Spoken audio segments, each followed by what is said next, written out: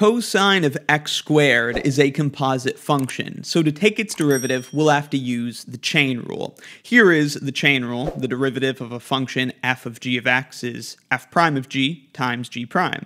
In this case, our f, our outside function, is cosine, and our g, our inside function, is x squared. So with that in mind, it should be pretty straightforward to take the derivative of cosine of x squared.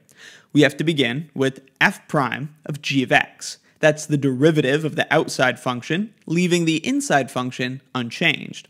The derivative of the outside function, cosine, is negative sine. Again, we leave g of x, the inside function, unchanged. So it's negative sine of x squared.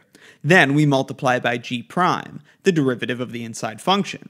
The inside function is x squared, and its derivative is 2x. Thus, we find that the derivative of cosine of x squared is negative 2x sine of x squared. Let me know in the comments if you have any questions, and check out my Calculus 1 course and Calculus 1 exercises playlists in the description for more. Thanks for watching.